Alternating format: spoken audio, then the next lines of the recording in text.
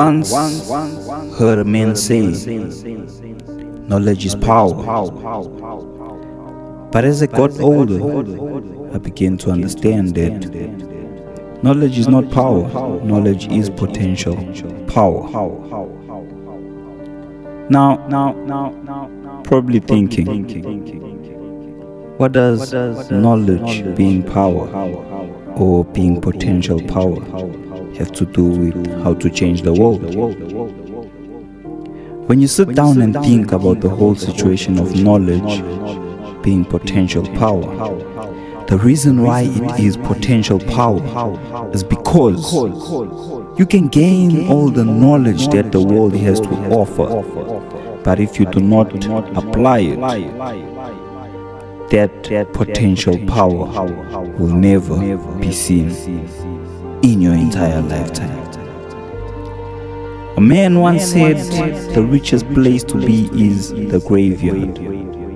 And why is the richest place to be the graveyard? Because there's people who are there and there's dreams that died with them, that went underground, that were never seen in the light. We never saw them flourishing. How do you change the world? A question that some ask. Why? Because they don't know how to change the world. That's for some. Others have no clue on where to start. I'm here to say that you can change the world,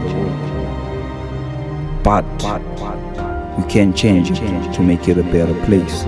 The world that we live in right now is really messed up. We got COVID, we got every single diseases that can break out of a pandemic being created. We got wars, Ukraine, Russia, before we know it, America, South Africa, UK, Canada. We are living in an age where the whole world can be destroyed with just one click of a button. That's all that it takes. One nuclear can destroy the whole world. That is the generation that we live in. That is the times that we live in. And why is that the case? Because we took the one and only standard of living and we chucked it out of the window.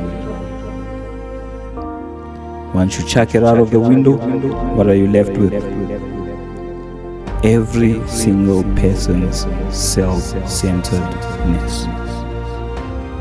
So if they decide today that they're gonna be part of the LGBTQ community, what they decide is right. If they decide today that they're gonna abort the baby, to them that is right.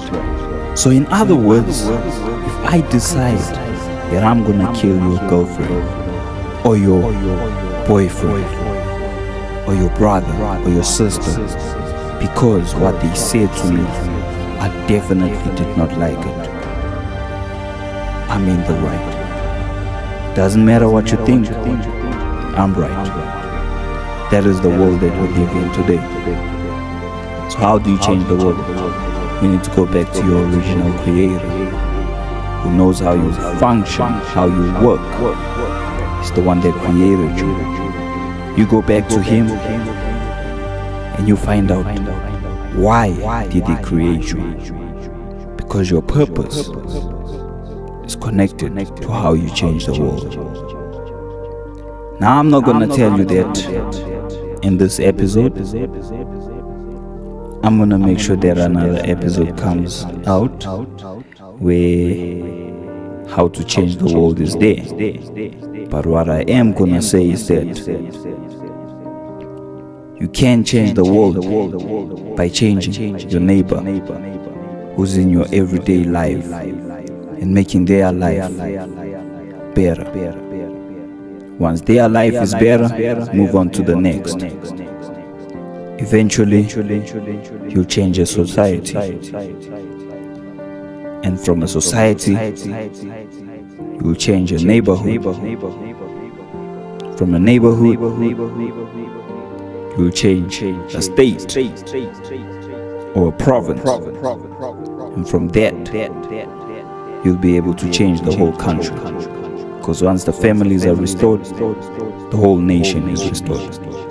And that is how you change the world.